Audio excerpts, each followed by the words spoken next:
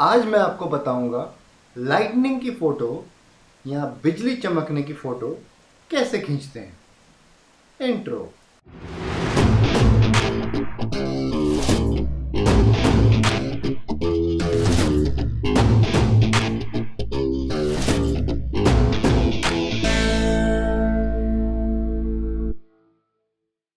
What's up everyone, this is Manish here. आज मैं video Hindi में बनाने वाला हूँ।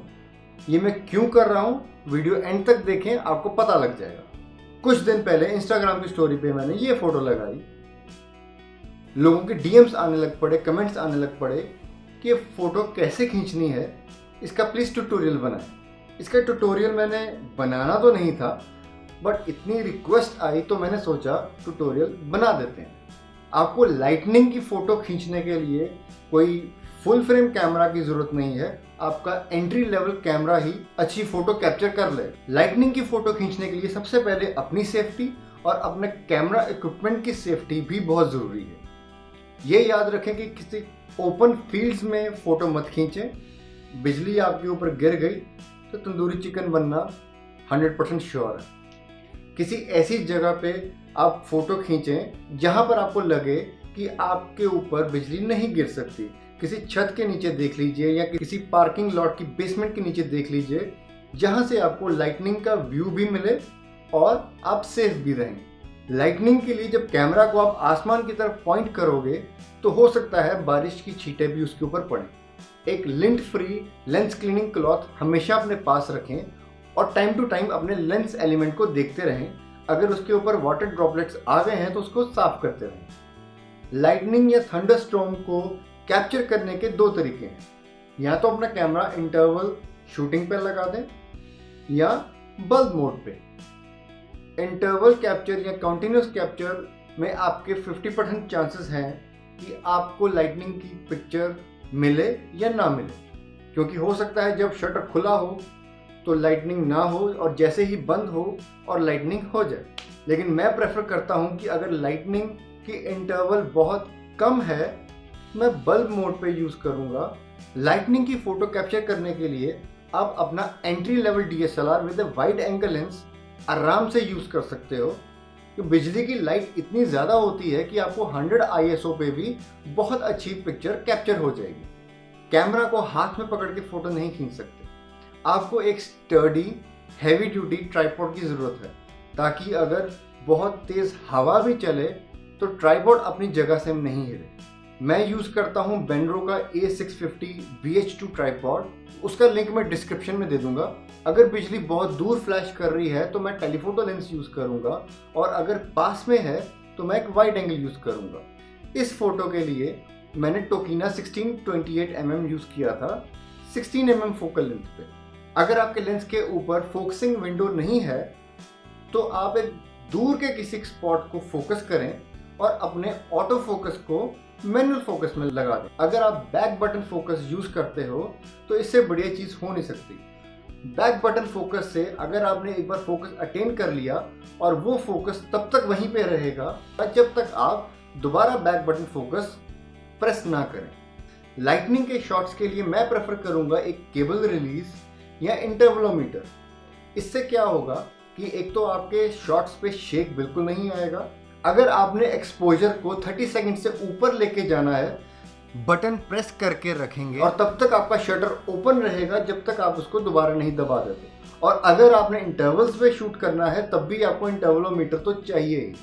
मेरी एक एडवाइस है कि आप अगर लैंडस्केप फोटोग्राफर हो या एस्ट्रो फोटोग्राफर हो तो प्लीज़ एक अच्छे ट्राइपॉड और एक इंटरवलोमीटर में ज़रूर इन्वेस्ट करें।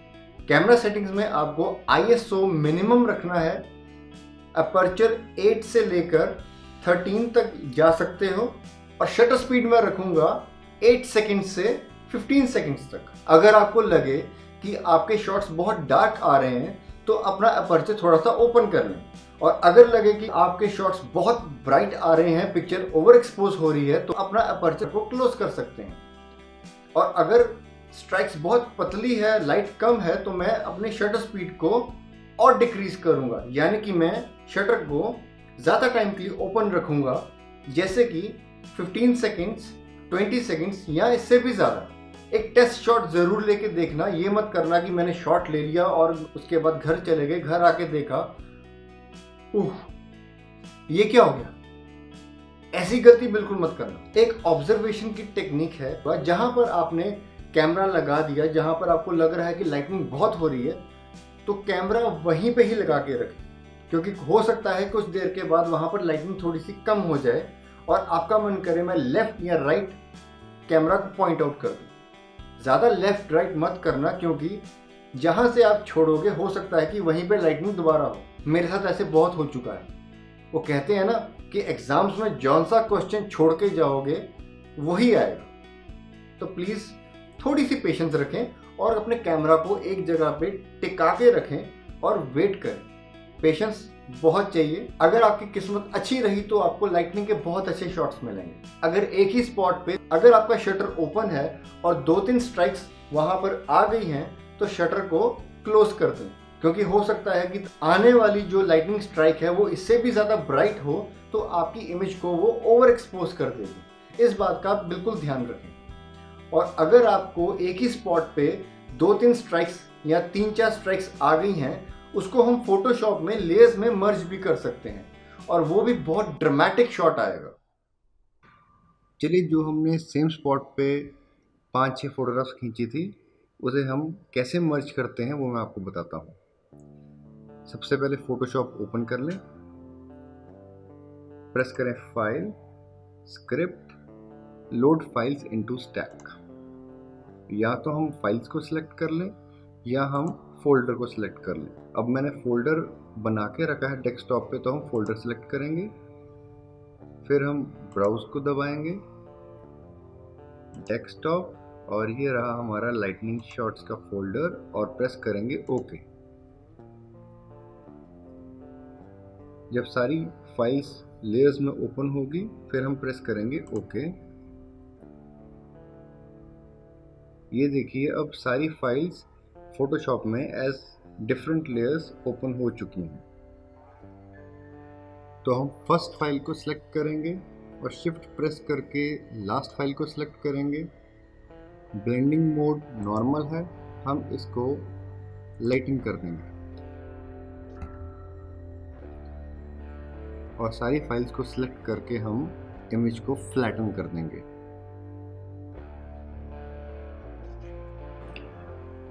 उसके बाद इसको ट्वीक करने के लिए हम जाएंगे फिल्टर, कैमरा रॉ फिल्टर, और हमारी इमेज एडोबी कैमरा रॉ में ओपन हो जाएगी। यहाँ पर थोड़ा सा टेम्परेचर मैं कूल करूँगा, ब्लू में जाऊँगा,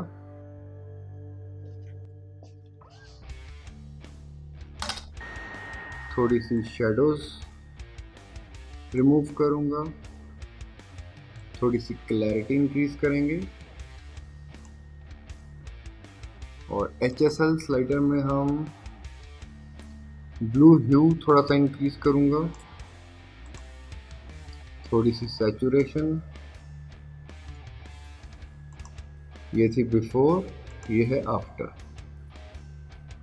और जैसे कि नीचे घर हैं, ये काफ़ी डार्क हैं, इनकी शेडोज भी हम थोड़ी सी इंक्रीज कर सकते हैं। सिलेक्टिव ब्रश से के प्रेस करूँगा,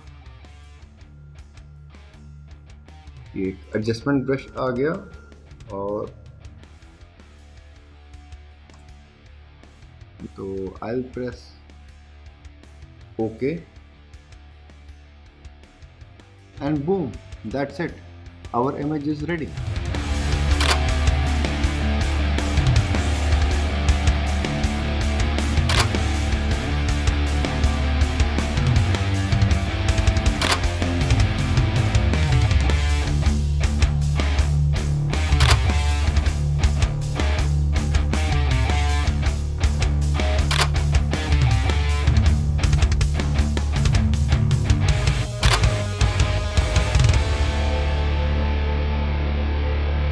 I hope you like this video, और अगर आपने कुछ नया सीखा है तो गिव अ थम्स अप। अगर अभी तक आपने इस चैनल को सब्सक्राइब नहीं किया तो सब्सक्राइब करें, and I will see you in the next video. Magician, but I will teach you a technique by which you can create magic in your photos. Today I will teach you क्या पापा? English में video बनाते हो, हिंदी में क्यों नहीं बनाते? Please Hindi में बनाया करो। जैसा कि आपने इस क्लिप को देखा और मेरे को काफ़ी कमेंट्स भी आए कि प्लीज़ आप हिंदी में वीडियो बनाएं, तो प्लीज़ आप भी मेरे को कमेंट्स में बताएं कि आने वाले वीडियो आप हिंदी में देखना चाहते हैं या इंग्लिश में। Please comment.